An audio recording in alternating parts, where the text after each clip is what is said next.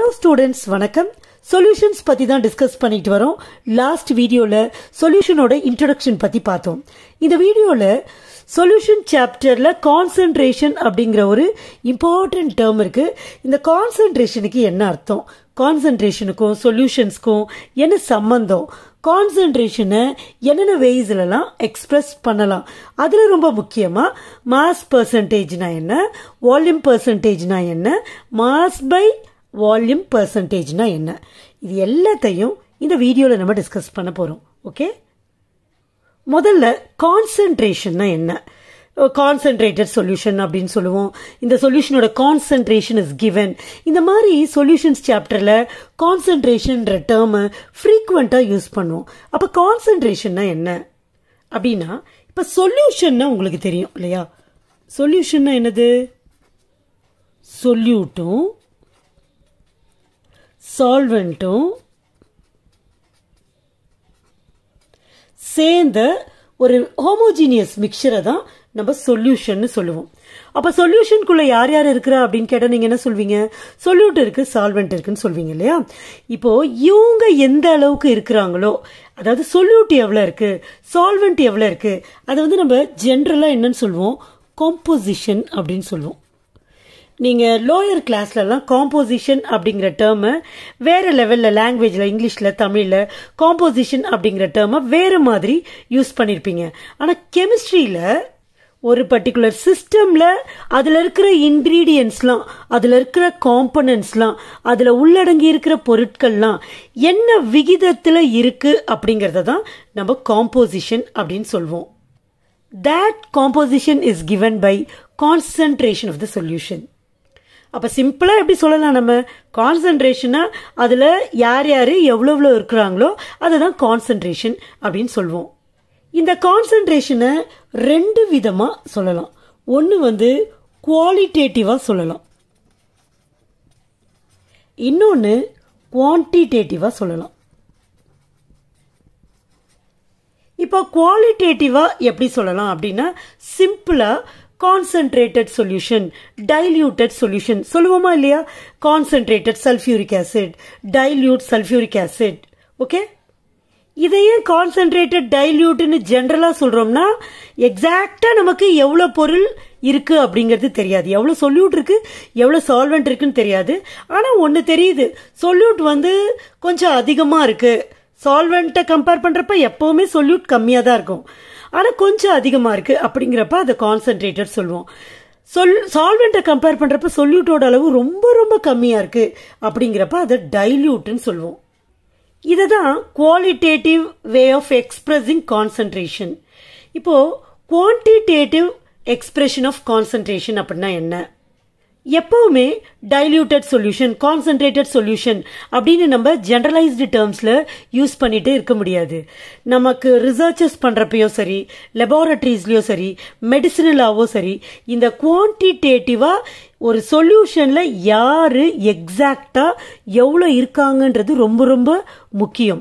அதுதான் நம்ம quantitative way of expressing concentration அப்படின்னு சொல்றோம். அப்ப குவான்டிடேட்டிவா எக்ஸ்பிரஸ் பண்றதுன்னா என்னன்னு கேட்டா உங்களுக்கு தெரியணும்.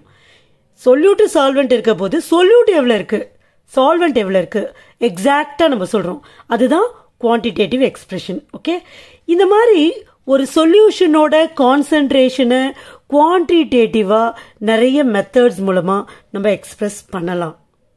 என்னென்ன அப்படின்னு பாத்தீங்கன்னா பாருங்க, ஒரு 9 ways of expressing concentration are given here. First one, mass percentage.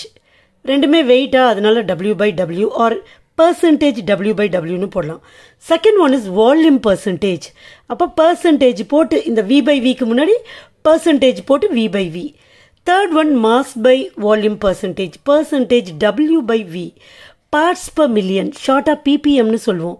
Then mole fraction. Mole fraction சொல்றப்ப mole fraction of solute, mole fraction of solvent இருக்கு. Sixth one, molarity. Next one, molality. அதுக்கப்புறம் normality and finally formality. So இது வேற வேற மாதிரி கொடுத்திருப்பாங்க, இதே ஆர்டர்ல கொடுத்திருப்பாங்கன்னு சொல்ல முடியாது. நான் கொஞ்சம் ஈஸியா இருக்கிறது முதல்ல உங்களுக்கு சொல்லிட்டு அதுக்கப்புறம் ரொம்ப டெக்னிக்கலா ரொம்ப சயின்டிஃபிக்கா இருக்கிறது வரலான்றதுக்காக நான் இந்த மாதிரி சொல்லியிருக்கேன். ஸோ இந்த வீடியோவில் நம்ம என்ன பண்ண போறோம்னா, மாஸ் பர்சன்டேஜ்னா என்ன, வால்யூம் பர்சன்டேஜ்னா என்ன, மாஸ் பை வால்யூம் பர்சன்டேஜ்னா என்ன, இதை தான் பார்க்க போறோம். But before going to that நல்லா புரிஞ்சுக்கோங்க. கான்சென்ட்ரேஷன்னா என்னது, ஒரு சொல்யூஷன்ல சால்வெண்ட் எவ்வளவு இருக்கு, சொல்யூட் எவ்வளவு இருக்கு அப்படிங்கறத டிசைட் பண்ற, டிட்டர்மின் பண்ற ஒரு வே ஆஃப் எக்ஸ்பிரஷன் தான் இந்த கான்சென்ட்ரேஷன். அதுக்கான டிஃபரெண்ட் பாராமீட்டர்ஸ் தான் இவங்கெல்லாம். ஓகே, முதல்ல மாஸ் பர்சன்டேஜ். இது எதுக்கு, சொல்யூஷனோட கான்சென்ட்ரேஷனை எக்ஸ்பிரஸ் பண்ற ஒரு வே. அப்ப சொல்யூஷன் அப்படின்னு சொல்றப்ப அங்க யார் யார் இருப்பா, சொல்யூட் இருப்பாங்க, சால்வெண்ட் இருப்பாங்க. இவங்க ரெண்டு பேரும் சேர்ந்து சொல்யூஷனா இருப்பாங்க. ஓகே, அப்போ மாஸ் பர்சன்டேஜ் ஆஃப்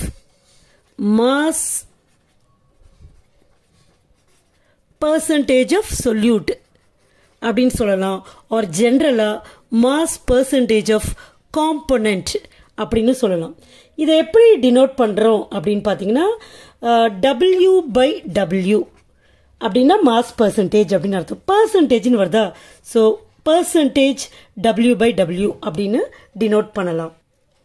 இப்போ mass percentage of a solute or component, it is given by a formula.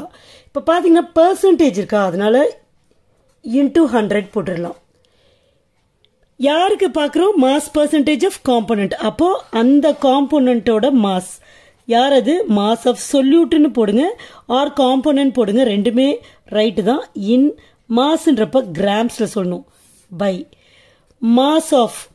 இந்த சொல்யூட் எங்க இருக்கு, சொல்யூஷன்ல இருக்கு இல்லையா, அதனால மாஸ் ஆஃப் சொல்யூஷன், இதுவும் இன் கிராம்.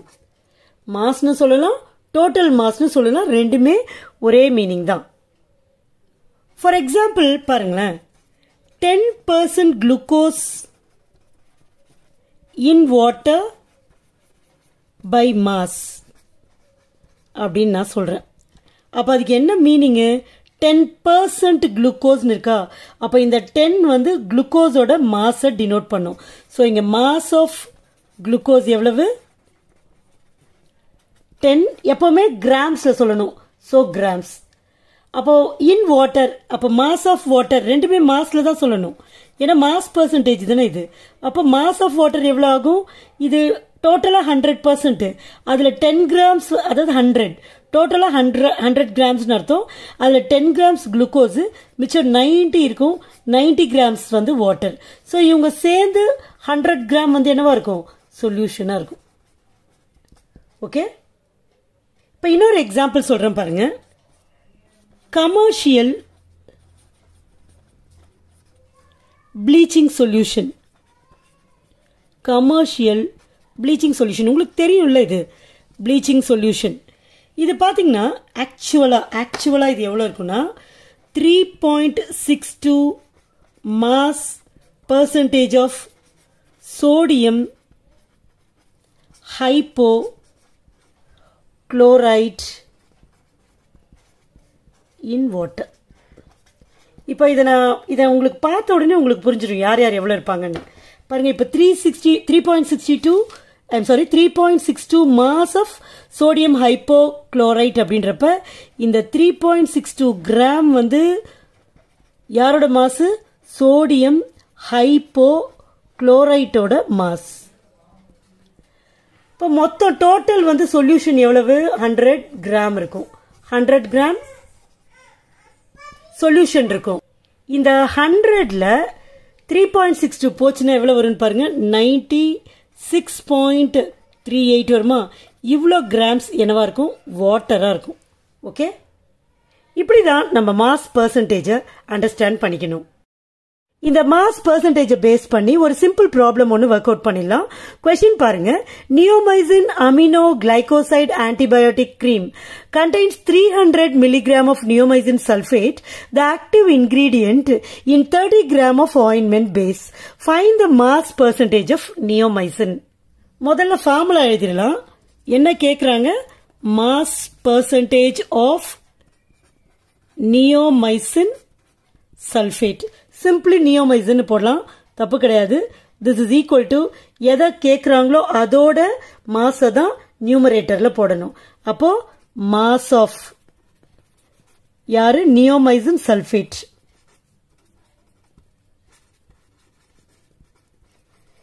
எதுல சொல்லணும்? இன் கிராம்ஸ்ல தான் சொல்லணும். By mass of solution. Solution தான் இங்க ஆயின்மெண்ட் பேஸ்னு கொடுத்துட்டாங்க. அதுவும் எதுல சொல்லணும்? இன் கிராம்ஸ்ல தான் சொல்லணும். பெர்சன்டேஜ் இருக்கிறதுனால இன்டு 100. ஓகே. இப்போ மாஸ் ஆஃப் நியோமைசின் சல்ஃபேட்னா கொஸ்டின்ல 300 மில்லிகிராம்னு கொடுத்திருக்காங்க. 300 மில்லிகிராம்னு கொடுத்திருக்காங்க. நம்ம அப்படியே இங்க சப்ஸ்டியூட் பண்ண முடியுமா? பண்ண முடியாது. ஏன்னா இங்க கிராம்ல தான் நம்ம சப்ஸ்டியூட் பண்ணணும் இல்லையா? அப்ப 300 மில்லிகிராம நம்ம கிராம்ல மாத்தணும். அப்ப 1000 டிவைட் பண்ணணும். 300 நீங்க 1000 டிவைட் பண்ணீங்கன்னா கிராம்ஸா மாறிடும். So this is equal to நான் 300 by 1000 நான் போட்டுடுறேன். Okay. By mass of solution in gram. Ointment base தான் சொல்யூஷன். அது கிராம்ஸ்ல கொடுத்திருக்காங்க. ஒன்னும் பிரச்சனை இல்லை. அப்படியே நம்ம 13 போட்டுடலாம். இன்டூ 100 இருக்கு. இன்டூ 100 போட்டுடலாம். ஓகே. இப்ப எப்படி கேன்சல் பண்ற பாருங்க. 0 0 மறுபடியும் இந்த 0 இந்த 0 3/10 இருக்கும். இந்த 0 இந்த 0 கேன்சல் ஆயிடும். சோ என்ன இருக்குன்னு பாருங்க. 3/10 இருக்கும். இன்டூ ஓகே இங்க 3/10 இருக்கு. இது இந்த 10 இங்கே போட்டுடுறேன். இது வந்து பை 3 இருக்கு. ரைட்டா? பை 3னா இத ரெசிப்ரோக்கல் எடுக்கிறப்ப 3/10 இன்டூ 10/3 ஆயிடும். அப்ப 3 3 கேன்சல் ஆயிடும். 10 10 கேன்சல் ஆயிடும். ஆன்சர் பாத்தீங்கன்னா 1 தான் வரும். சோ 1%. 1% அப்படின்னு சொல்றப்ப 1% W/W. இதுதான் ஆன்சர். கான்சென்ட்ரேஷனை எக்ஸ்பிரஸ் பண்ற இன்னொரு யூனிட்டை பத்தி இப்ப டிஸ்கஸ் பண்ணலாம். which is volume percentage. Volume percentage percentage volume by volume அப்படின்னு நம்ம டினோட் பண்ணுவோம். இது என்ன மாதிரி சொல்யூஷன்ஸ்க்கு இந்த யூனிட்டை யூஸ் பண்ணலாம் அப்படின்னு பாத்தீங்கன்னா லிக்விட் இன் லிக்விட் சொல்யூஷன்ஸ்க்கு தான். இப்ப லிக்விட் இன் லிக்விட் சொல்யூஷன் நம்ம எதை மீன் பண்றோம் அப்படின்னா சொல்யூட்டும் லிக்விடா இருக்கணும், சால்வெண்ட்டும் லிக்விடா இருக்கணும். சோ அந்த மாதிரி சொல்யூஷன்ஸ்க்கு தான் நம்ம வால்யூம் பெர்சன்டேஜ் சொல்ல முடியும். ரைட்? இப்போ வால்யூம் பெர்சன்டேஜுக்கான எக்ஸ்பிரஷன் என்ன? is equal to volume of solute in ml ல சொல்லணும் முக்கியமா by volume of அந்த solution அதையும் ml ல சொல்லணும் into 100. okay. for example 10% ethanol solution சொல்றோம். 10% ethanol solution அப்படின்னு சொன்னா நீங்க என்ன புரிஞ்சுப்பீங்க? இங்க 10% அப்படிங்கிறது டோட்டல் 100 வச்சுக்கணும். அந்த சொல்யூஷன் வந்து 100 ml னு வச்சுக்கணும். அதுல 10ன்றது எத்தனாலுக்கு. அப்ப 10 ml வந்து எத்தனால் இருக்கு அந்த சொல்யூஷன்ல. பிளஸ் அப்ப மீதி ரிமைனிங் எவ்வளவு? 90 ml. அந்த 90 mlம் H2O இருக்கும். ஓகே. இது வந்து சொல்யூஷன். இன்னொரு எக்ஸாம்பிள் சொல்றேன் பாருங்க. 35% V/V solution of ethylene glycol அப்படின்னு நான் சொல்றேன். இப்போ what do you mean by this? 30% அப்படிங்கிறப்ப 100 ml of solution இருக்கும். 100 35 அப்படின்றப்ப 35 ml யாரு?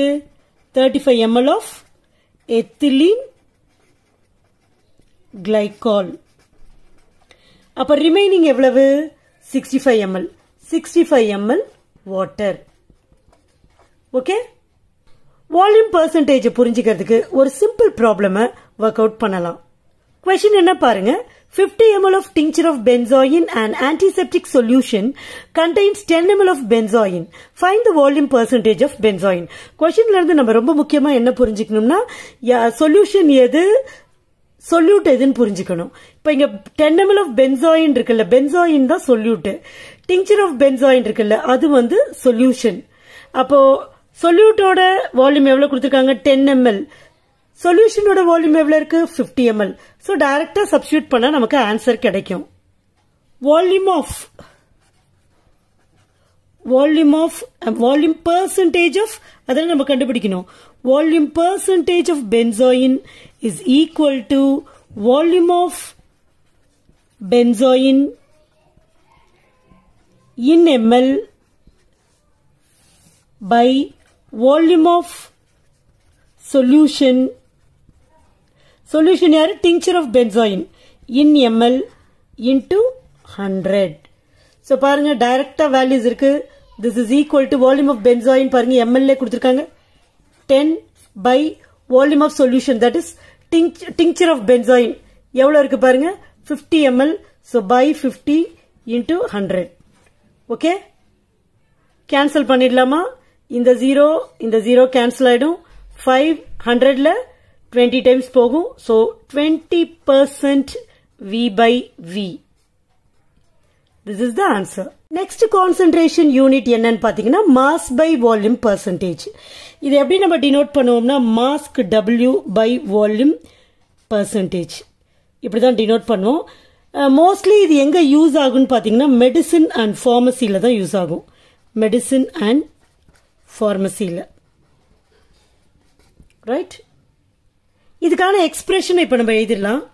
mass by volume percentage is equal to as usual.